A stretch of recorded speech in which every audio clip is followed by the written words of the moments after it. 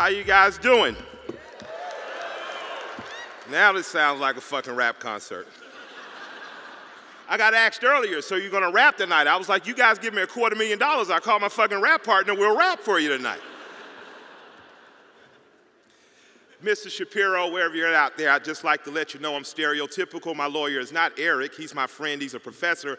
My lawyer is actually a Jewish guy named Elliot. He's absolutely amazing. Shalom to the tribe. I believe in your people.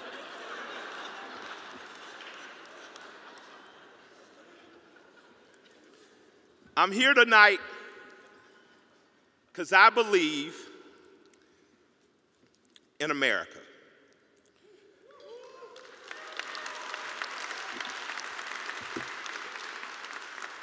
Now, before we go all willy-nilly and crazy, I got some criticisms for this motherfucker, too.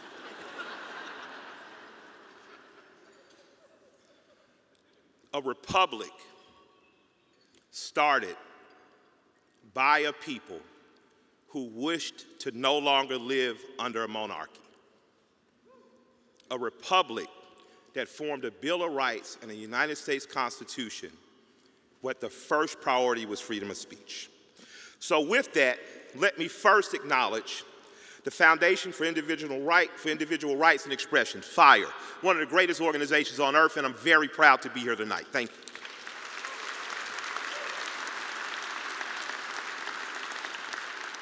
I'd like to acknowledge my friend Eric Nielsen and Andrea L. Dennis of UGA for the Rap on Trial book, which they allowed me to write the foreword for, and I deeply believe in the work. Eric is right over there. Stand up, please.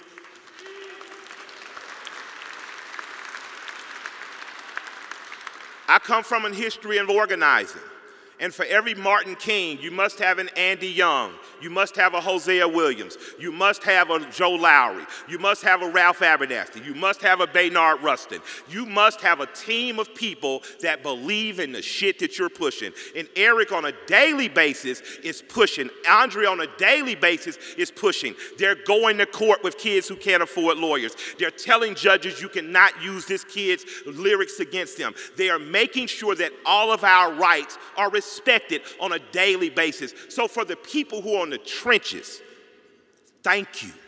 For the people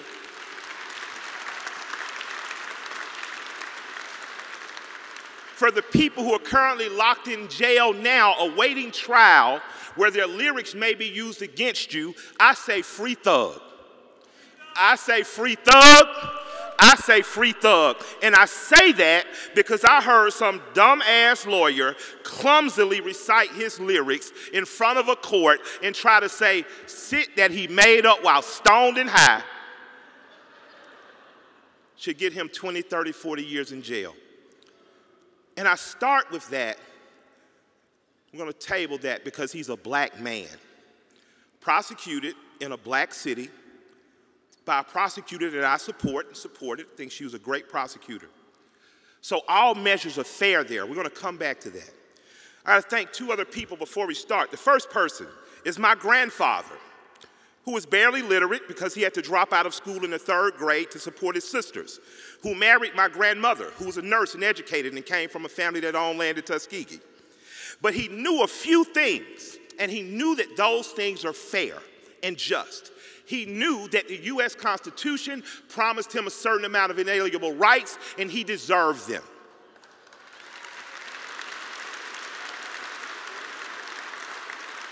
I remember saying to my grandfather in an uproar, late 80s, early 90s, ranting against racism, the Confederacy, the oppression of the white man. Man, them crackers shouldn't be able to say nigger. Interestingly enough, crackers and niggers were named by the same people. The rich planter class of the South, the rich class of the Brits, who saw poor white people and Africans as disposable.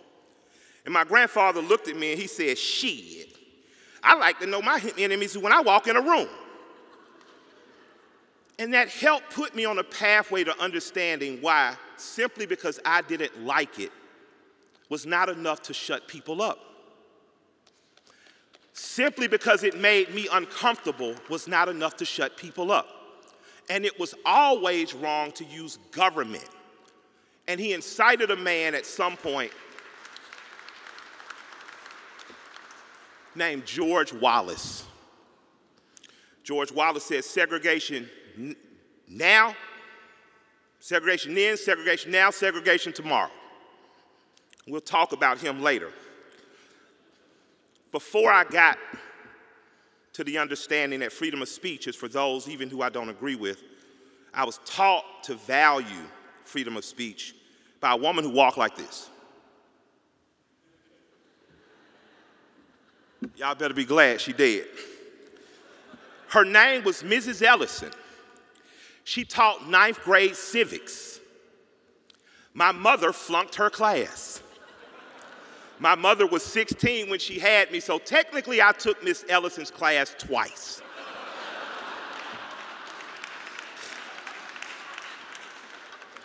I remember my first day in Miss Ellison's class.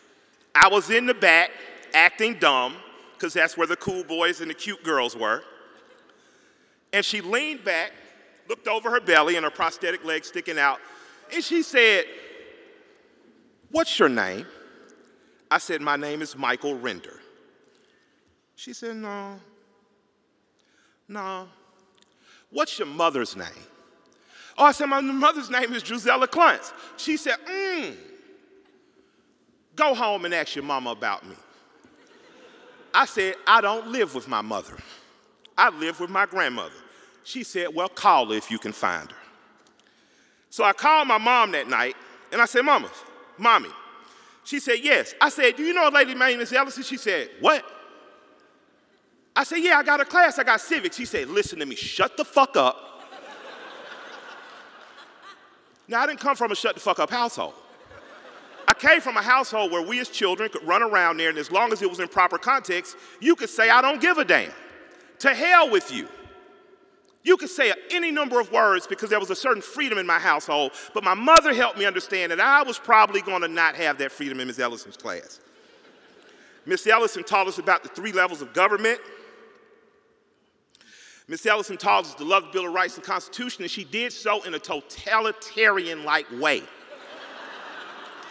She helped us to understand that the opposite of this republic was dictatorship, and she made a hell of a despot.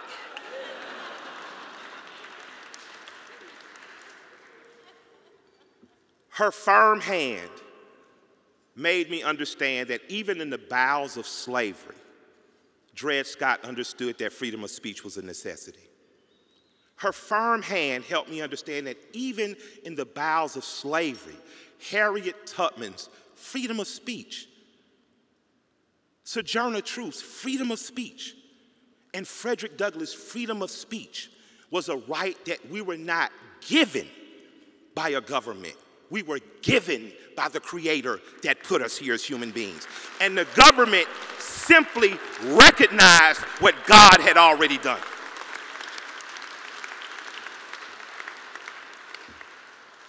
I attended Frederick Douglass High School. And every day you walked into that school, there was a banner that read, "Without struggle, there is no progress." So I need us here to know tonight that there is no grand final winning of freedom of speech. There's no end of the race where we all hold up trophies. It is a constant and protracted struggle to make sure the rights to become a more perfect union are always striven for.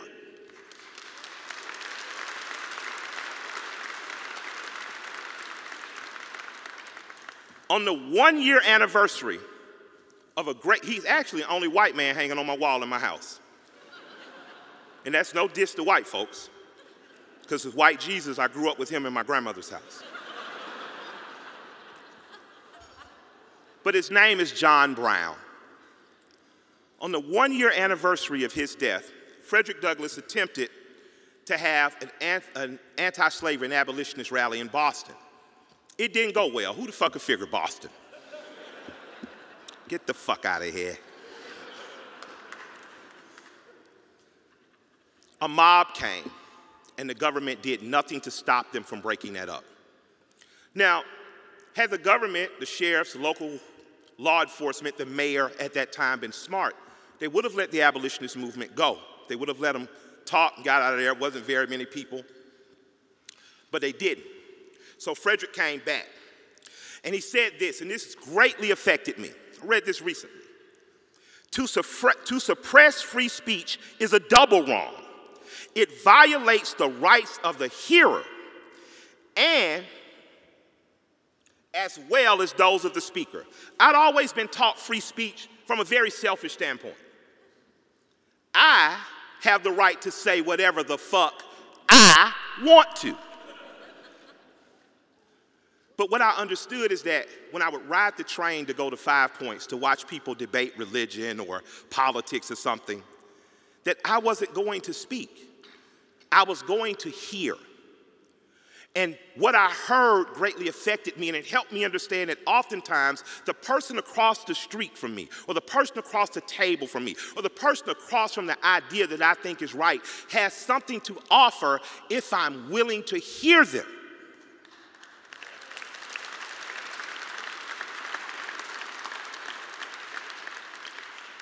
All of us become impacted when we cannot hear. George Wallace grew up in Alabama, terribly segregated, terribly racist, terribly poor, terribly downtrodden. So it's no surprise that on the other side of that, you get a governor that is pro-separation, pro-segregation, and does not understand that the poor and the downtrodden included the black cotton pickers and sharecroppers, and not just the white downtrodden. He thought he was being fair. He thought that separate but equal made sense. He had not heard. And he didn't hear until shot and paralyzed. He didn't hear until forced into invalidity, until forced into seeing that the world is not easy. He didn't hear until after the assassination of King. He didn't hear. But hope remained amongst King's circle, Andy, Joe, Hosea. Well, maybe not Hosea, because he was like, fuck no white folks. Give us our king holiday or we walking out. He didn't hear until he was made to suffer. Just like Paul of the Bible, who once was Saul, who was a Christian killer, did not understand until he heard Christ. And he became something better. So I maintain hope that if we allow ourselves to express to one another our deepest and sometimes our darkest thinkings, that we will eventually hear one another, burn off the fat of prejudice, of racial injustice, of misogyny, of phobias, and we will get to a place where we make a better, a more perfect union. But that never happens if we're not allowed to speak, because if not allowed to speak, we will not be allowed to hear one another.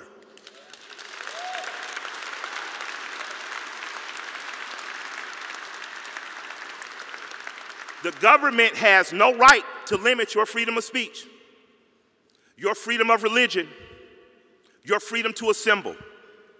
The government has no right to limit your freedom of speech, your freedom of religion, your freedom to assemble.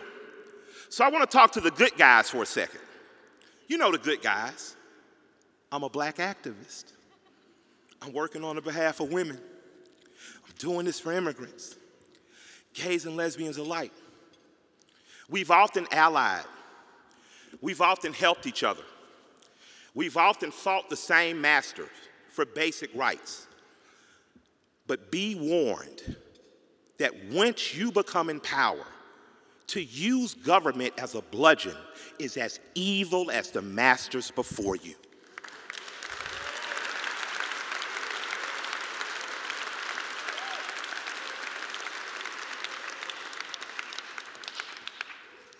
Eugene Debs, he was a guy that Bernie Sanders liked. He was a socialist guy from the early 1900s.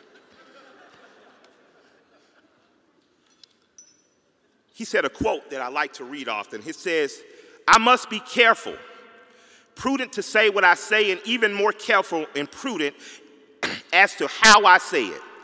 I may not be able to say all I think, but I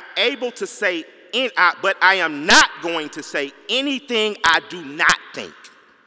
And I would rather 1,000 times be a free soul in jail than a sycophant or coward on the streets.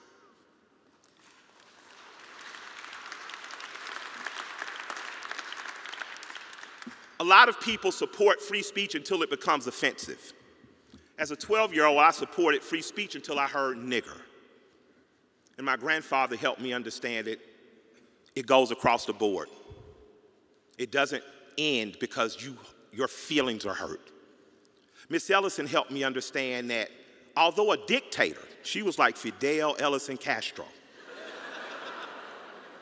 You're going to walk out of my class having such an appreciation for this Bill of Rights that you will never in your life again be afraid or be quiet while the rights of others are being taken.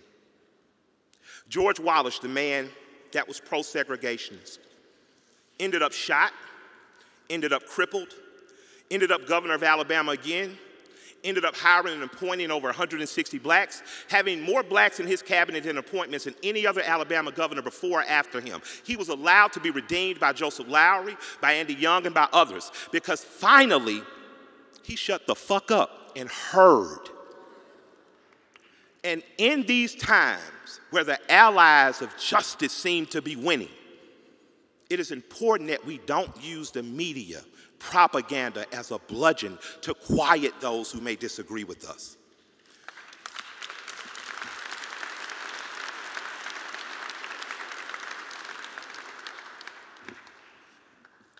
I have a hero. His name is Luther Campbell. Uncle Luke, don't stop, get it, get it. I remember being in high school, seeing him fight Broward County and the United States government because they chose to prosecute him for obscenity. And a woman who's now in our Supreme Court, shouts out to Supreme Court Justice Kagan, I think she was working in Thurgood Marshall's office. She took up Luke's case, and they fought on the behalf of everyone in this room for us to have the very freedom to say what we want. It was very interesting to me that when they got off the plane in Atlanta and they were filming them, they're telling me I got 5 minutes left, but I may take 6. That Brother Marquise held up a Playboy magazine, and no one batted an eye except the news reporter who was trying to get out of the way. And I understood in that moment that Hugh Hefner had not only fought for, but achieved a status in which he was no longer attacked like Luke. Larry Flint had fought for and had achieved a status who's no longer like Luke.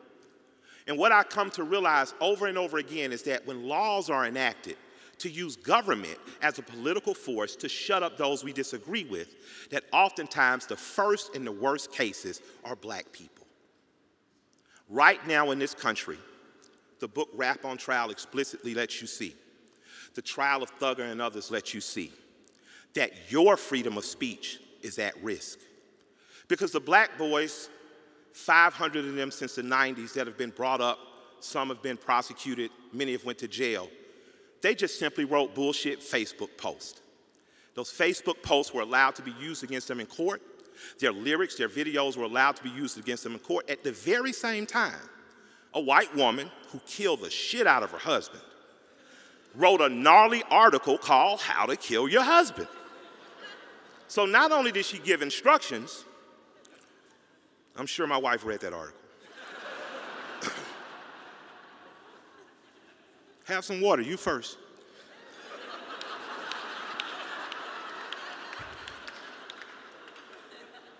The judge did not allow that article to be used in her case. All I ask is the litmus test be in this country, and the task I give you leaving, to find a case locally to advocate for. Find someone locally, an organization that you may not even agree with, to advocate for. Because the great many of people who don't look like me in this room hold power far greater than I have had or will ever have. And it is up to us as individuals to do our little bit so that no one person has to do a lot and get shot. It is up for us to do a little bit to make sure that even those we disagree with have the opportunity to express freely, that we may engage in dialogue that will push this country into a truly more perfect union. That means we ain't perfect yet. Luther Campbell should be regarded as a patriot for what he did, and not just a naughty uncle who sings tunes that our mothers would blush about because they were actually at Freaknik. Larry Flint, Hugh Hefner, current rappers and artists, period, whether it's visual arts, should be held up in high esteem because oftentimes they come at the artists, the students, and the intellectuals first. And I say to the students in the audience and the intellectuals, don't let your college campuses become so one-sided that you become the masters that you despise.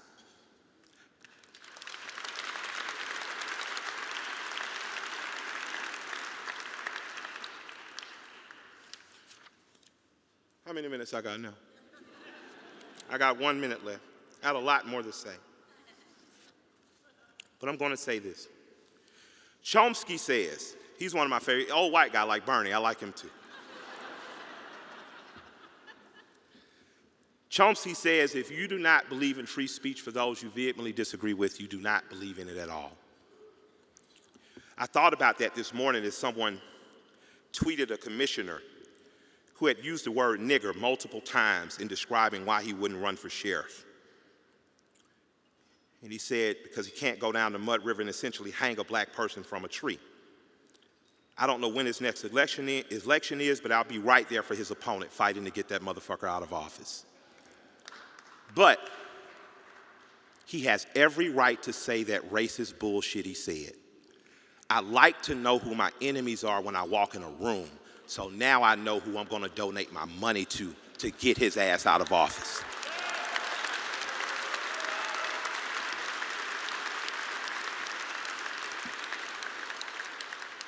I'm going to leave you with another Frederick Douglass quote.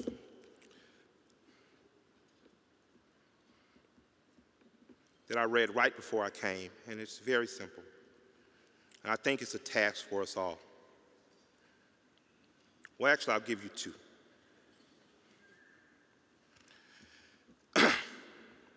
Frederick said, I'll leave where I began.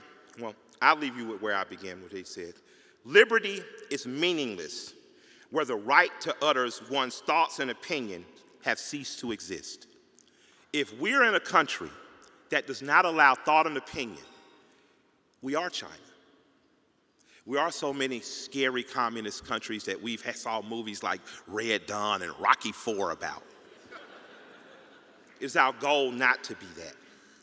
Eugene Debs said, years ago I recognized my kinship with all living things, and I made up my mind that I was not one bit better than the meanest on earth. While there's a lower class, I am in it. While there's a criminal element, I am of it. And while there's a soul in prison, I am not free. We have to start seeing a kinship amongst one another. There are thousands of people sitting in jails right now for things they said. It is up to us to leave this room and advocate for them. There are thousands and millions of people that you do not agree with that we must advocate for the rights of. And if we are not doing that, then we're not doing our job as Americans. If we're not fighting vehemently for the people who disagree with us, then we definitely don't believe in the First Amendment of the United States of America. My name is